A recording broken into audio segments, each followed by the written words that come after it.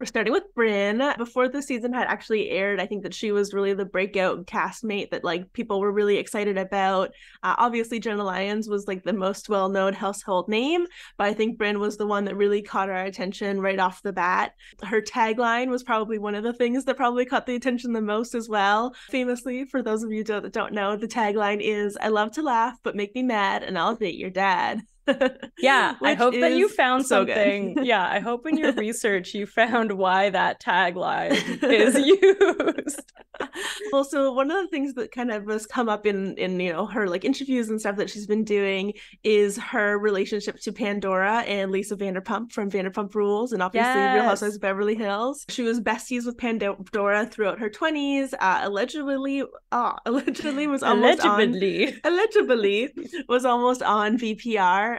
And so she's kind of talked about how she's a bit taken notes from Lisa Vanderpump in the way that kind of like Lisa like portrayed herself in Real Housewives of New York, Beverly Hills, when she kind of like, because Lisa very much was like a breakout cast member as well. Sure. I think she just kind of like got the note of being like a little bit like sexy and coquettish and kind of having that kind of general nature about her. And it's definitely coming through in how we're seeing her in the first few episodes. She's very flirty. Jenna, I think, says that she could like flirt with a doorknob or something. Like yeah really I think flirt with anybody. I mean, so. I think she was also taking notes from Stassi from Vanderpump Rules, so like that makes so much sense that she had a connection there. Because actually, like, I do like her confessionals, I enjoy them, but they still feel a tad forced at times, whereas I feel like Stassi's was just like this girl is just this level of kind of unhinged. Like you can tell she's seen the Housewives franchises and she's taking notes, but like as she should, like obviously you don't want it to come off too forced. Like I do think that is very her nature. She's very playful and silly, but I definitely saw some Stassi vibes in those confessionals.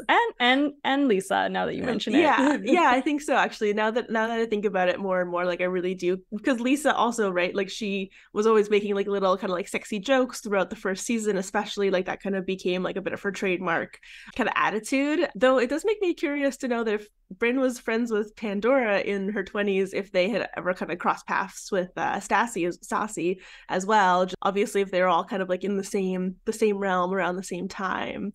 I have to imagine. Well, didn't she also? I saw like probably the same interview where she said she was friends with Pandy. She said that she thinks she made out with Peter. Yeah, gross.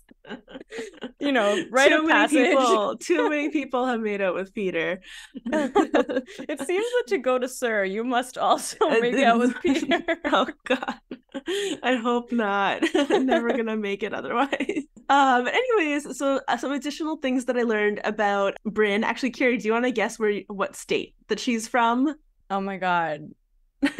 I have no idea where she's from. No idea. So she's from Indiana, which I don't know if you would necessarily like automatically like kind of like associate with her. Like I feel like she's just like comes off very like cosmopolitan. To Indiana, but like I don't think it's that cosmopolitan. So it's definitely a little bit different than what I expected. And she attended Purdue University and she graduated with a BA in communications, which makes a lot of sense considering that she's worked in the PR industry. She's actually been working in the PR industry since like 2009 and not 20 anything, which is like a good period of time. I was actually quite surprised because I feel like a lot of these people kind of like that's when their careers kind of started. They're all kind of like in that wave. Yeah, that's true. I guess they're all kind of similar in age, right? Like there's like Jenna's the oldest. I think she's 55, but I think the rest of the women are probably in their like late 30s, early 40s. That's kind of what it's seeming like, which is kind of surprising to me because I guess I kind of assumed that some of them were a little bit older and that there would be a little bit more variety, especially just because Real Housewives of New York, the original version, very much had kind of like quite a age span, right? Like you had Bethany, who was probably the youngest. Oh no, actually Alex was the youngest, right? She was like 34, and then you had Bethany, who was like 37. Yeah, so somewhere I was listening to something recently that said that Alex seemed so much older, but she was only 34, and like I was quite shocked that she was 34 her first season. Yeah, I mean, I can kind of get that.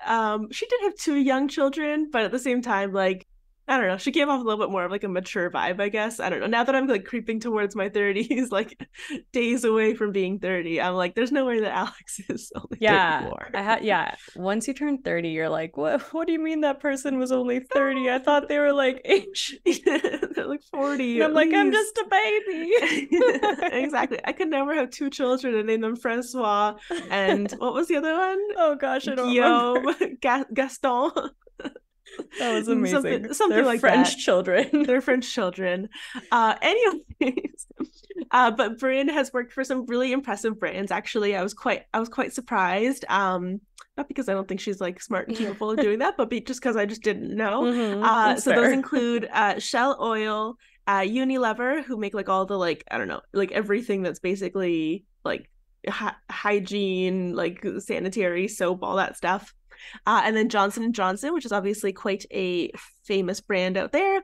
And then she's apparently also worked for some unicorn tech companies, which I believe means that when a company has been evaluated for over $1 billion when it goes public, it's technically considered to be a unicorn. So that's interesting. Is it mainly in like a PR capacity at those companies, I guess? Yes. Yeah, it is mainly in a PR capacity. And the one thing that I was actually kind of surprised by too is that she's like a board member of like multiple boards, which is kind of cool. One thing that kind of leads to is that her reported net worth is actually $3 million, which makes her the most, if it's true, would make her the most wealthy of all of the housewives. Except for Jenna.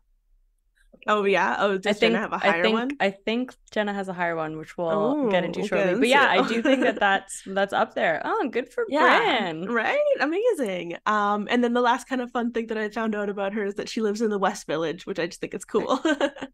And I guess speaks to like this whole kind of like thing that we were talking about last week about like the fact that they're just in such a different neighborhood and such a different part of New York City than like just housewives have previously been. Yeah, the like housewives that were like, I can't go below, I don't know, whatever street because I'll get like a nosebleed if I go that far downtown.